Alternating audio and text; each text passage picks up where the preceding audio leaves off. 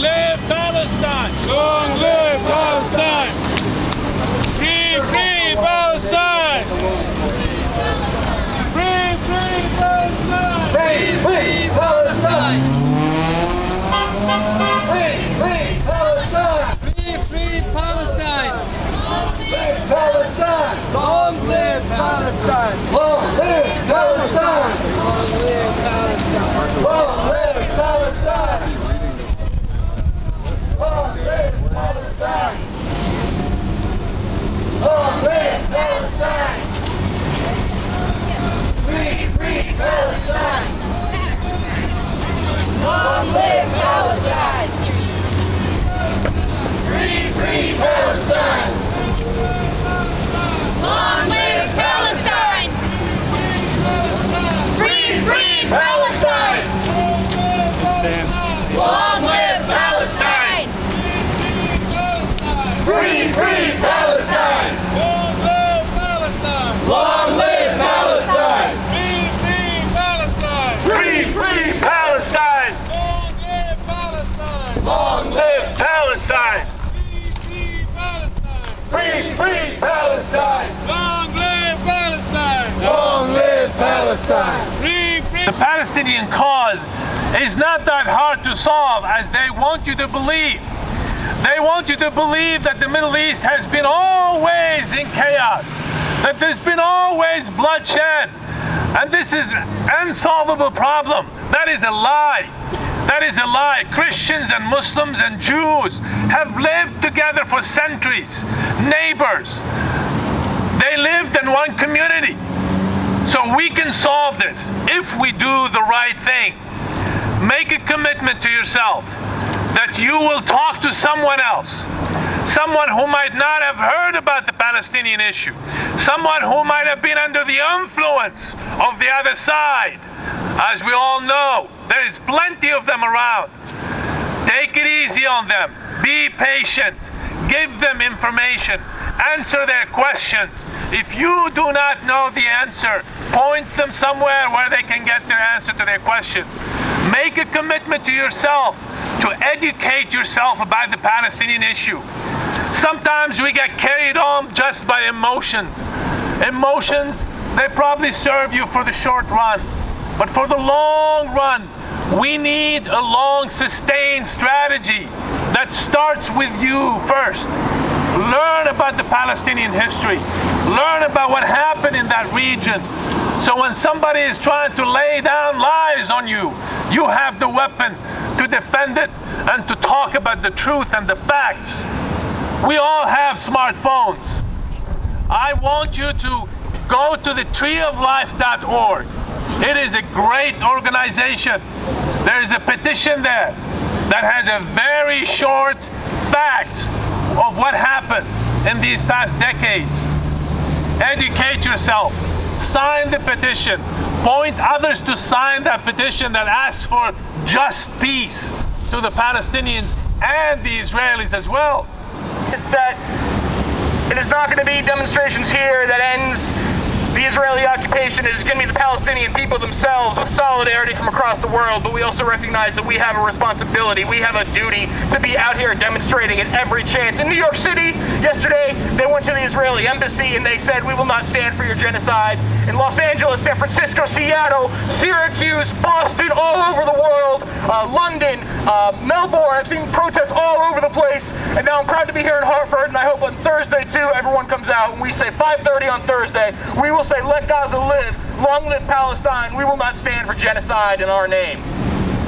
Hi there, I am with the Israel-Palestine Peace and Education and Action Group of Northeastern Connecticut, and it's wonderful to see everyone here today.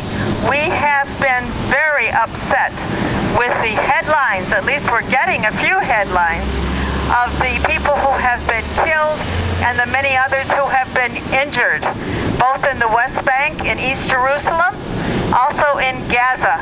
So I personally thank you for being here today, and let's do what we can to get our congressional delegation to go to work in Congress and stop U.S. aid to Israel until all of this ceases.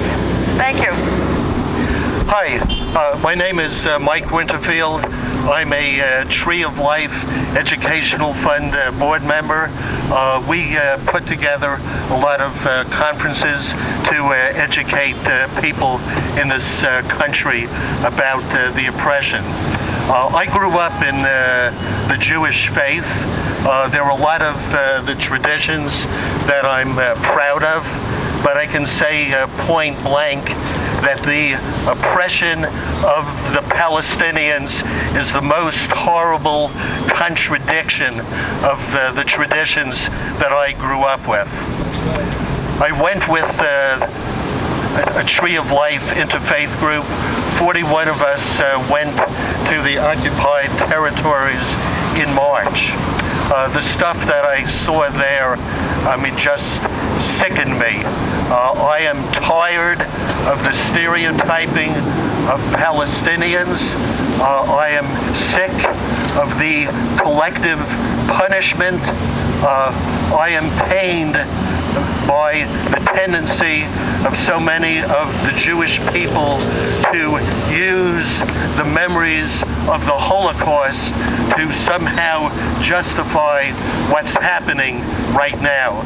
I can never forget, none of us can ever forget the deaths of 6 million Jewish people. But our responsibility is to the living. We do not honor the dead by persecuting the living. Thanks to all of you for being here today. Okay, next, Salah Douadi. Squeeze it, put it real close to you. Can I hold this for you? Assalamu alaikum, everybody, peace be upon you. I'm here today for March for the boy Tariq and his cousin Mohammed. And his cousin Mohammed he was burned, and I don't like that. That's just crazy. I can't believe someone would be that cold-hearted and take someone's life like that.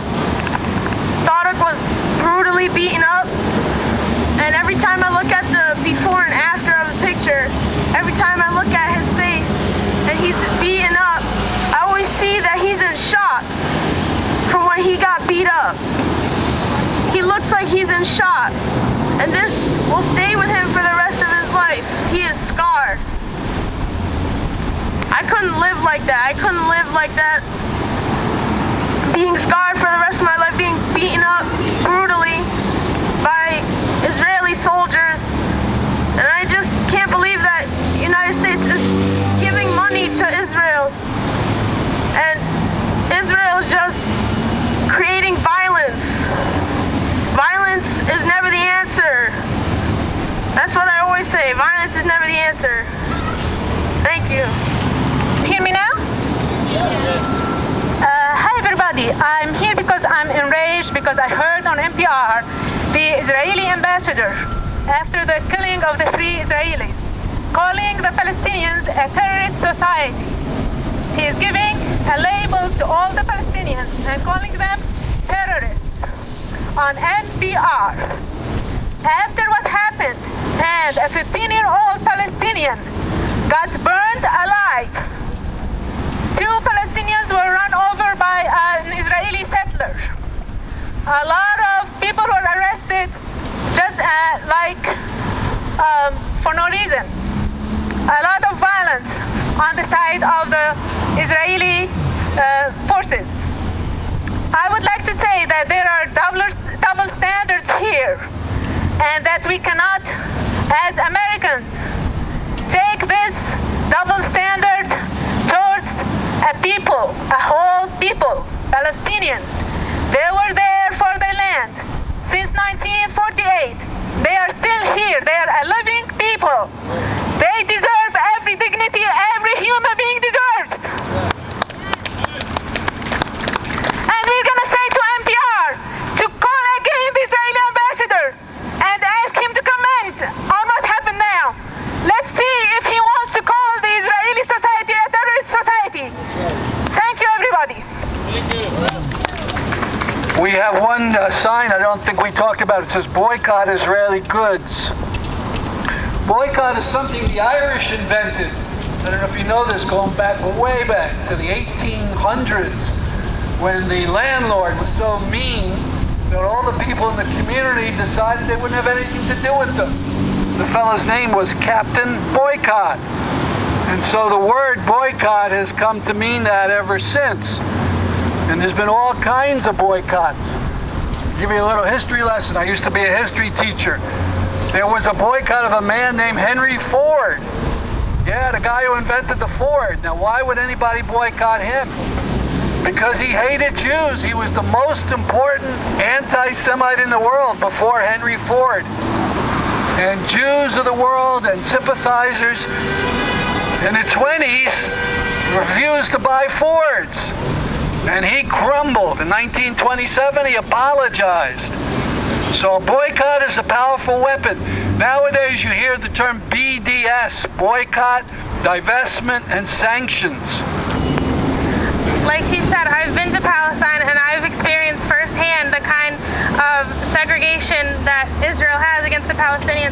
And even though I'm not Palestinian myself, just being a Muslim with the hijab was enough for them to pull me aside in the airport, to pull me aside in checkpoints, to try and scare me, holding the guns in front of me, pulling me off the bus with all of my fellow travelers, and interrogate me for hours. It's not acceptable. Just imagine what the Palestinians are going through. I had my U.S. passport, but imagine what they have. They have nothing. They have no one over there defending them. They have themselves.